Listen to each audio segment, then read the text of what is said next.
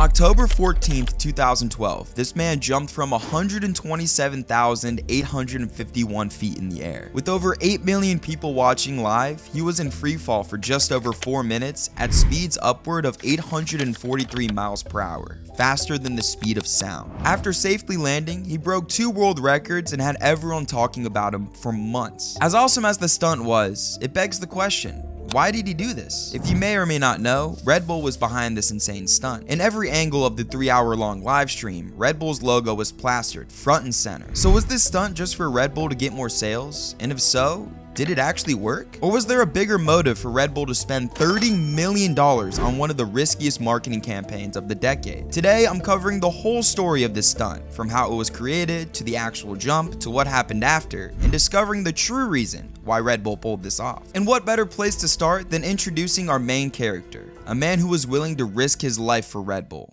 Felix Baumgartner. Felix was born on April 20th, 1969 in Austria, the same country where Red Bull was created. As a child, he dreamed about skydiving and always had an appetite for thrill. In 1999, at just 30 years of age, he claimed the world record for the highest parachute jump from a building when he jumped from the Petronas Towers in Malaysia. And 4 years later, Felix became the first person to skydive across the English Channel. He even jumped from the hand of the Christ the Redeemer statue in Rio de Janeiro. Case in point, Felix Baumgartner was a daredevil. He was willing to put his own life at risk for doing some of the craziest stunts humans have ever seen. And luckily for him, he was about to be given the chance to pull off a stunt that would top every stunt he had done previously. Because in 2005, Red Bull was looking for a man like Felix to perform a stunt no other human would dare to try. That year, Red Bull decided to dedicate $30 million to fund the biggest marketing campaign it had ever done, the Red Bull Stratos campaign. I'll cover why Red Bull wanted to do this campaign later in the video.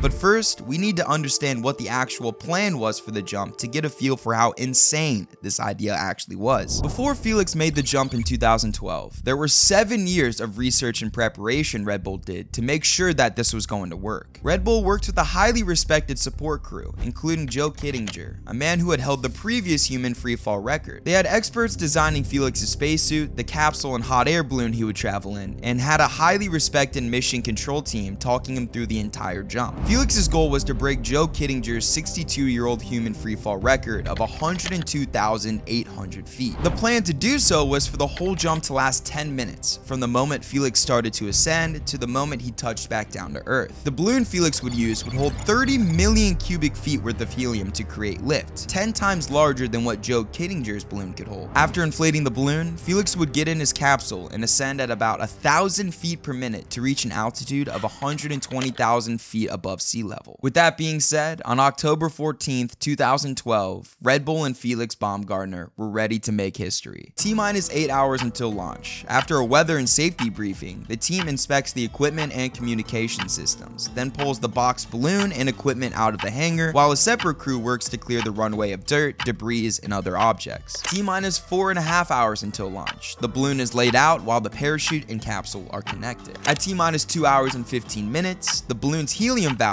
are rechecked and verified. T-minus 1 hour and 15 minutes, all capsule checks are complete. T-minus 1 hour, the crew chief contacts mission control and requests permission to begin inflation of the balloon. And at T-minus 55 minutes, inflation of the balloon begins. T-minus 30 minutes, Felix is sealed in the capsule, which is cradled on a crane, and the pressurization of his suit begins. T-minus 10 minutes, inflation of the balloon is complete. And at T-minus 1 minute, the balloon bubble is released from the launch arm. And right at launch, as the balloon begins to rise, the crane bearing the capsule drives rapidly down the runway to meet it. The crane then releases the capsule when it's vertical with the balloon, and then the balloon lifts the capsule off the crane and the ascent begins. From there, Felix patiently waits for 2 hours to reach the final altitude of 127,851 feet. Once he has reached it, he slowly steps out of his capsule to the edge. With 8 million people watching and his life at risk, Felix salutes and leaps out, beginning his freefall. For the next 4 minutes and 19 seconds, Felix freefalls, only with the hope that everything goes to plan for his landing.